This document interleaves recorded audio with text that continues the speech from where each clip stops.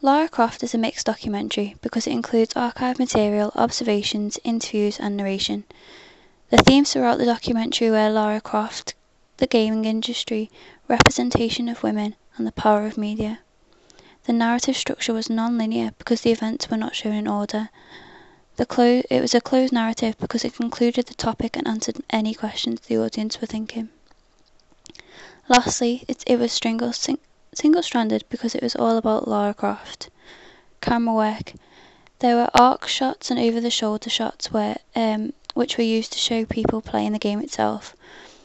There were conventional interviews used, as they included close-ups and medium close-ups, and also the interviewee was usually positioned on the left or right-hand side.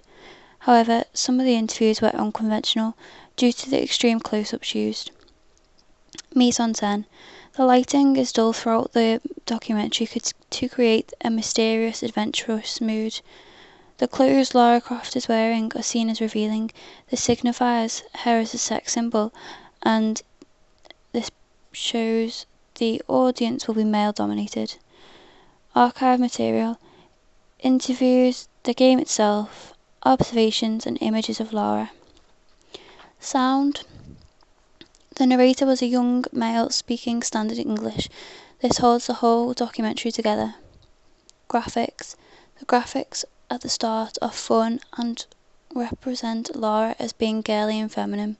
The text is clear, bold, and in white on the interviews, so it stands out from the background.